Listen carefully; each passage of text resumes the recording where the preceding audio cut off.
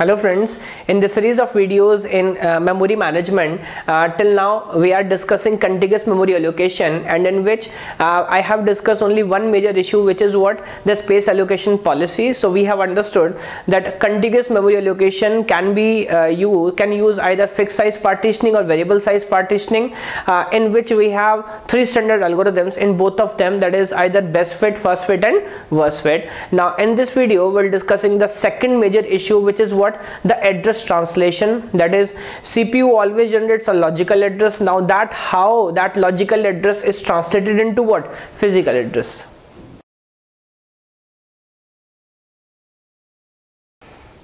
Okay friends, now let's understand how this address translation is done, and I'll cover the entire logic in brief, but again you see that logic actually requires some detailed discussion. So in some later videos I'll try to cover the entire logic which should be discussed. Now before I actually come to this diagram and we'll discuss this logic, let me give you some basic idea. You see, CPU always generates actually address for what? Your secondary memory.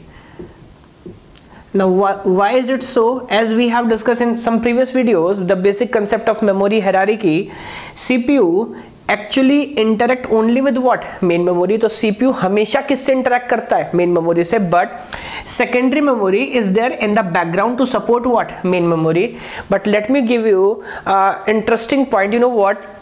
CPU actually never know, even generating the units which generate address never know that there is a main memory in the system. So CPU always generates address for what? This secondary memory, and this address is what? Logical address. But now we know if CPU access something directly from secondary memory, it will take a lot of time, because size of the secondary memory is what? Very large, and the larger the memory, the more will be the access time. Memory जितना बड़ा होगा उसको search करने में उतनी ज़्यादा time लगेगा. तो CPU understands that whatever in the system could be executed, so CPU generates the address actually for what? Secondary memory. But we know that it will take a lot of time. So what we'll do? We somehow changes this logical address into what? Physical address, which can be used to access what? Main memory. So this entire logic works because of locality of reference. तो secondary memory में तो सारा data, entire data is where? In secondary memory. But which data is important? It is already been placed into what? Main memory. So even CPU never know all about this. CPU still will generate what? Logical address.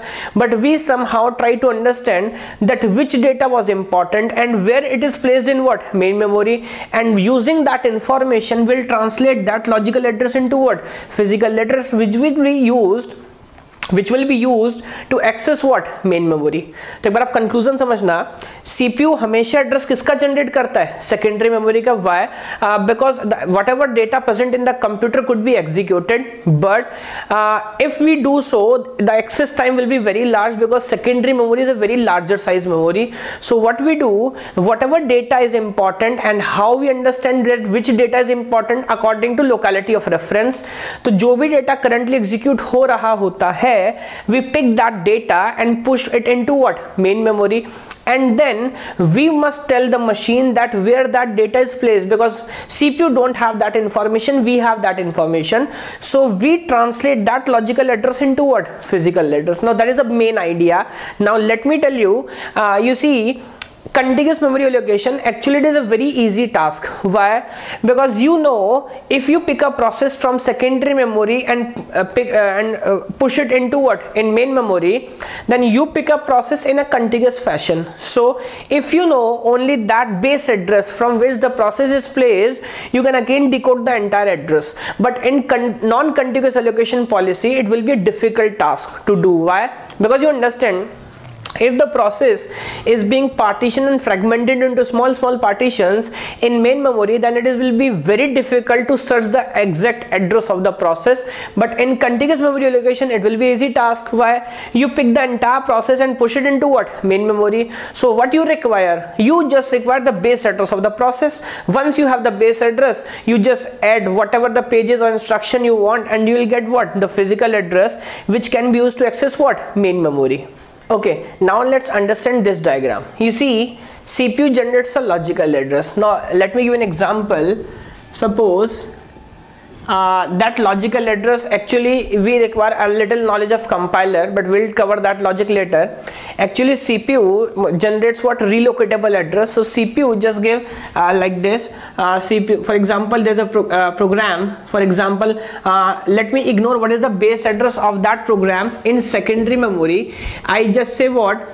It could be anything. I say instruction number 1, instruction number I plus 1, I plus 2, up till instruction number I plus 100, for example. So it means what? I have, let me go for till 99. So we have 100 instructions as a program, and it is in relocatable format because the base address, the first address is I, then let me say I plus 1, I plus 2, I plus 3 up till I 100. Now CPU, suppose say I want to access instruction number 52, for example.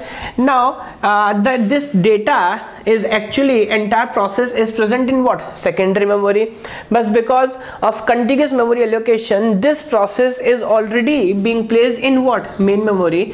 For example, let me say this is the area where suppose that particular process P is placed, and let me say the base address is what? 100. So from the starting address 100, this data is placed, and we know because of contiguous memory allocation, still in this system also the memory is placed in contiguous fashion. Now you understand this thing. If you know the base address, and if you know which element you want to access or which line you want to access, like an array. So if I give you the base address of an array, and if I tell you the size of every instruction or every cell, can you compute the address of the 26th element? Of course you can do that. So same logic applies here. The entire process you pick from secondary memory to what? Main memory. And now I'll give what? The value. For example, I say I want to access what? Instruction number 52. Now I know the base address on which the first instruction is placed is what? Instruction number 100, and you want to access what? Instruction number 52. Then of course it will be somewhere at 152. So what you do? You use this register, relocation register. So whatever the logical address comes here, I'll explain this logic later. So whatever the logical address comes here, suppose this is 52, you use the value of relocation register. Now this value is what? 100. So what is this relocation register? It is a register in the CPU, a special purpose register, which holds what? Which holds the address or the base address of the process in the main memory.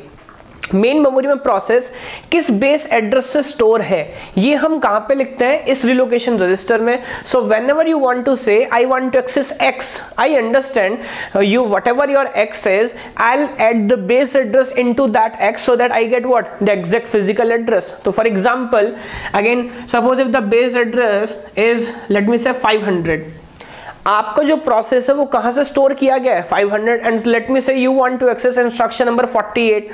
So what is the address of that instruction? 548, because base address 500 plus 48 instruction 1 2 3 4 5. So you will come to what? 48. The address will be on 548. So you generate a logical address which is conceptually the instruction number, the logical unit which you want to execute. Now that number is added into what? The base register, the relocation register, which holds the value of the base address of the process where that process is stored in what? Your main memory, and the sum will give you what? The physical address. So it's a very easy translation process as far as space translation is concerned. Why? Because of contiguous memory allocation. I just want to know what is the base address, and then I can automatically compute all the remaining addresses because I know what is the formula, or I know how to compute that address in contiguous memory allocation. But there's a little bit problem, security problem. Why? You see, suppose the size of this process is 100 units, let me say 100 units. Now we know that what system will do? System will simply add the value of relocation. Let me say the base address is what? 500, or relocation value. So system will do what? System will add 500 into whatever address you generate so that you get the actual address. But you understand this thing. If some process either intentionally or unintentionally generates, for example, a logical address of what? 120. First you understand this thing. the size of the process is what? 100 units. So maximum, if you start indexing from 0 or 1, from 0 you can go to 99, from 1 you can go to what? 100. But it says I want to access what? 120. So you understand the address is legal or illegal? It's an illegal requirement or illegal request. Why? Because you have 100 instructions, so how the hell you require what? Instruction number 120. That doesn't make sense, but maybe it's by mistake, or maybe process intentionally want to do that so that it can get access the data of some other process. How? You say you give 120, I always at what? 500. Now 500 plus 120 will give me what? 620. So after covering all this logic, if you start from 500, you go to what? 599, but that 620 will be the space or the address of some other data, so of some other process. So very easily you can access the space of some other process. Now that will be a problem. So this part is a security mechanism. What security mechanism? Whatever is the limit, whatever the size of the process is stored in the limit register. Let me say the limit of this process is what? 100. Now it is actually I have written here less than, because it is standard. It totally depends on indexing. So if your address or limit is 100, so you can generate addresses from 0 to what? 99. Yes or no? Yes. So if you generate an address, for example a request for 50, is 50 less than 100? क्या 50 100 से कम है? हाँ है. Then there's no problem. You can continue and you add 50 into what? 500, and automatically you will get an address 550. No problem in that, because whatever you want to access, it is in the limit. Very good. But suppose somebody wants, say I want to access 150. Now you actually have what? Only 100 instructions, so you cannot access what? 150. So I cannot allow this address to traverse from here to and get converted into what? A logical physical address, and to access the data of some other process. So I'll compare, is 50 less than 100? Answer is no, and I'll trap the process. तो हम उसको यहीं पे पकड़ लेते हैं. तो advantage क्या होगा? If the process want to access some illegal data or some data which you don't have authority of some other process, then we'll trap. If you are in the limit, then you can continue with the translation process. I'll add the value of the relocation register, and then you can go and address what? Access what? Physical address. So I hope you understand what is the basic idea. CPU always generates logical address, but because of contiguous memory allocation policy, the entire process has been already there in main memory. You just want to know what is the base address. If you know the base address and you know the instruction number, just add that instruction number or base address so that you can go what? Exact physical address. And why this game is so easy? Because of contiguous memory allocation. If you know the base address, you can access the entire process in a contiguous fashion. Why this mechanism is required? So that I can check whether whatever you are asking is within your limits or not. If it is not within your limits, I'm going to trap you and I cannot allow you to translate. Otherwise you can simply continue with the normal translation. Now let's try a basic numerical on this logic, so that I hope you get a better understanding of this logic, and then we'll continue with paging. Okay friends, let's try a basic question so that you get a better understanding. So it's a table which contains the data for 5 processes, from process P2 to what? Process P0 to process what? P4, and have all the basic logics. 500 is the value of the limit register, and 1200 is the value of relocation register. What is the limit? Means what? The size of the process in units. Example, either you can say if one instruction is of size 1 unit, then you have 500 instructions. And what is the value of relocation register? It means what? In main memory, the base address of the process P0 is what?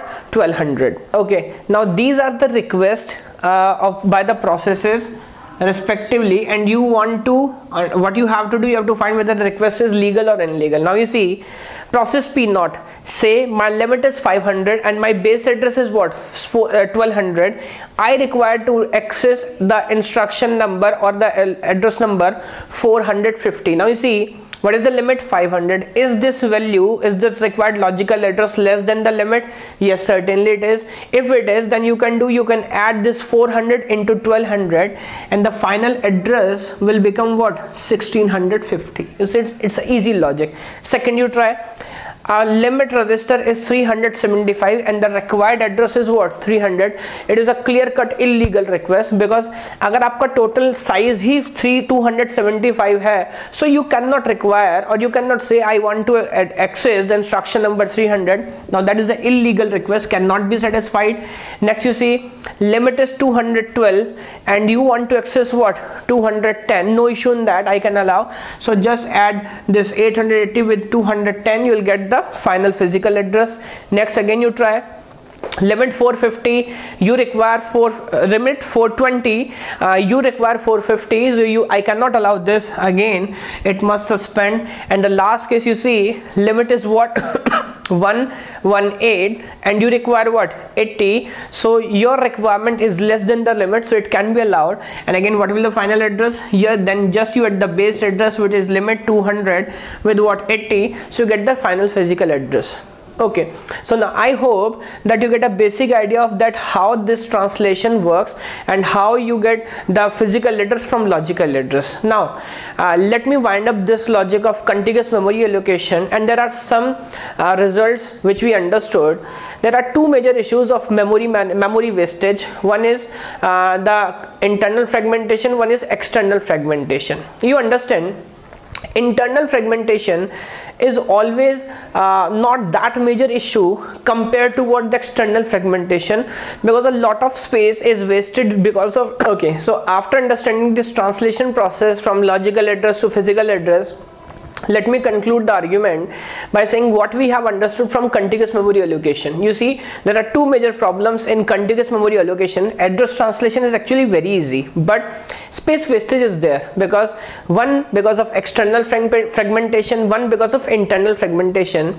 In long run, what we understood, that internal fragmentation is not that severe issue compared to what? External fragmentation, because of which a lot of space is wasted. Now I hope now you understand how you translate this logical address into what? Physical address. So now let me conclude the argument by saying, in contiguous memory allocation policy, space address translation is very easy because the process is in contiguous fashion. But what is difficult is how you waste memory, or how you manage memory efficiently, because there are two standard wastage in contiguous memory allocation. One is internal fragmentation, one is external fragmentation, and it is more logical, or we understood in a common sense way, that external fragmentation is always a major issue compared to what? Internal fragmentation, because internal will be internal to the memory, so that will be a small part, but external fragmentation occurs in a large number generally. So we want to get rid of external fragmentation. Now external fragmentation, we can eliminate the problem by two approaches.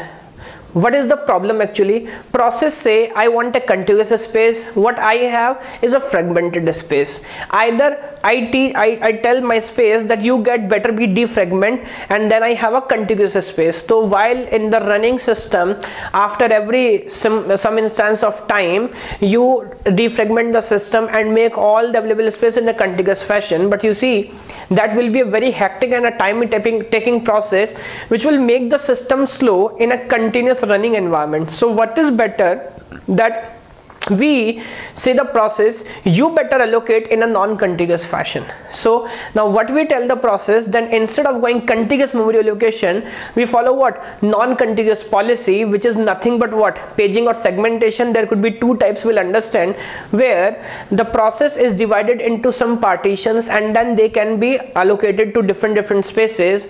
There we understand that address translation will be a very difficult job to do, because the process will be fragmented. So you have to understand that where that particular part currently is in the main memory, so that you can translate that logical address into physical address. So in the next video, I'll start with non-contiguous policy and we'll understand paging in depth. Thank you.